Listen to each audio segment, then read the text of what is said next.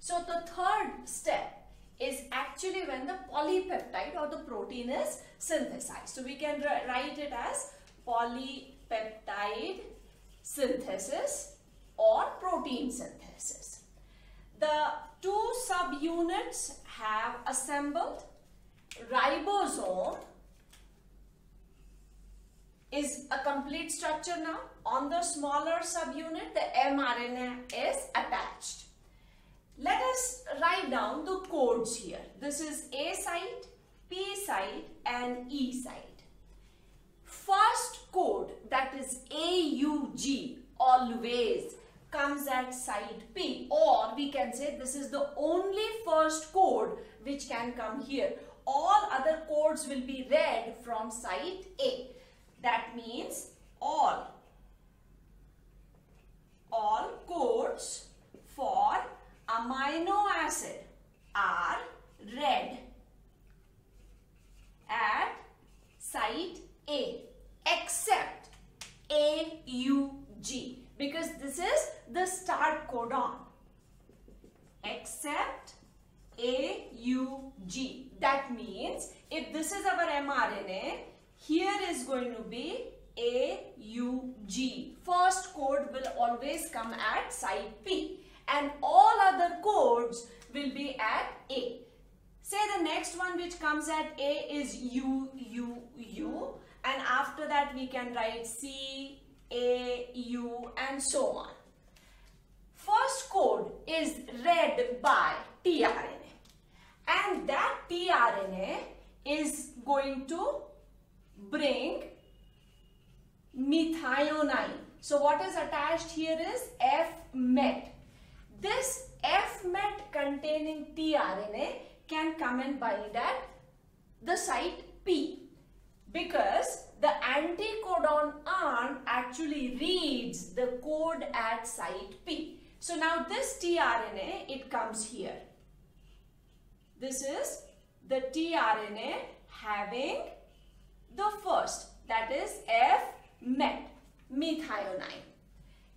This site, which is going to be the site where all codes for other amino acids are read. So the other tRNAs are going to come here, and this site is still open. So another tRNA is going to bind to say amino acid 1, and this tRNA comes to the site A. So at site A, we would have another tRNA having amino acid 1. So this is our position number 1 where it actually starts. So at the beginning, two tRNAs having their respective amino acids have come and attached on this assembly. The first tRNA, which has read the code AUG for F-met, can come and bind at site P. All other tRNAs, they read the code at site A and can come and bind here. First one binds at P, A is free, so the second one comes here. Now, this ribosome moves on mRNA. Now, we need to understand what exactly we are talking about. Suppose this pen represents the mRNA and this is ribosome. If this mRNA slides here without ribosome moving, that is a different situation. Or the second one is, this is mRNA, the ribosome is here, it moves to position 2, then 3 and so on.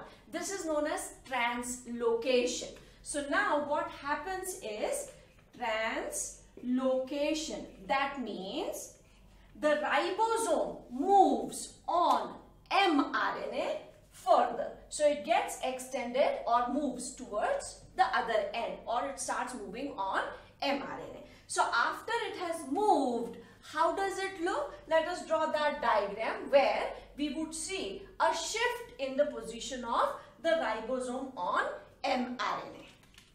So now in the next stage, we see the position of these codes rather would change. The mRNA is here. AUG in the first case was at site P. This is E, this is P, this is A. So AUG now comes to site A, because this ribosome has shifted. The code which was at A will now be at site B, and site A will have a new code. In this case we wrote CAU. So what comes at site A is a new code. At E site, now it is AUG. And we said E is the site which is known as exit site. From here the tRNAs are going to leave. But before that, what happens exactly at the P site? We said at P site, peptide bond formation takes place. So when this ribosome is sliding on mRNA, between these two amino acids, a peptide bond is formed. So let us draw these RNAs here.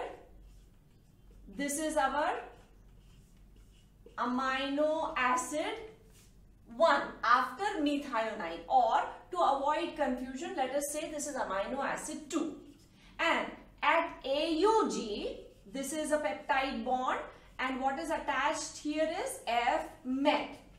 And as this is the exit site, from here the tRNA has already left or exited, and that has detached this amino acid. This first amino acid, that is F-met, is now attached to amino acid 2. And we know that A site is again free, tRNA can read it. So another tRNA having or with another amino acid, here is going to be amino acid 3, will come at this position. After this, it is going to move further. And what will happen after that? This tRNA will come at E site and will escape from here. This code, that is CAU, will come here, and a new code is going to come at position A. This is going to continue till there is a stop codon. Say after this, there is UAG, the stop codon. When UAG comes at site A, so what is going to happen then? This is smaller subunit, the larger subunit. This is our mRNA, site A, P and E. And at A is UAG. The other one was here CAU, then it was UUU, and here is AUG. This is how it has shifted. The RNAs have left from here. The RNA which was here, the tRNA, is still attached with amino acid 3. What is attached to this is our amino acid 2. And what is attached to this is our F-met. Now, what is at site A is a stop codon, and we know that nothing is coded by this, and that is why we call it a nonsense codon. When we say there is nothing coded, that means there is no tRNA to read it, there is no anticodon arm, and no amino acid is going to come here. After this, when this ribosome slides further, this chain of amino acids which had F-met, amino acid 2, amino acid 3 and so on. This is our polypeptide chain which is synthesized, and it will be terminated as soon as there is a stop codon which comes here. So this is how the polypeptide is synthesized. First amino acids were activated, then they were transferred to tRNA. In protein synthesis process, first the two ribosomal unit assembled, mRNA attached, and then tRNA start to bring the amino acids. First amino acid, that is F-met, can come at site P. All other amino acids come at site A. That means that tRNAs come here. This process is going to continue till at site A comes the stop codon or nonsense codon. As soon as this polypeptide is released, everything is going to dissociate. That means the two subunits will separate, the mRNA will be destroyed, and this polypeptide will be taken to the place where it is to be used. So this is how the translation or protein synthesis process takes place.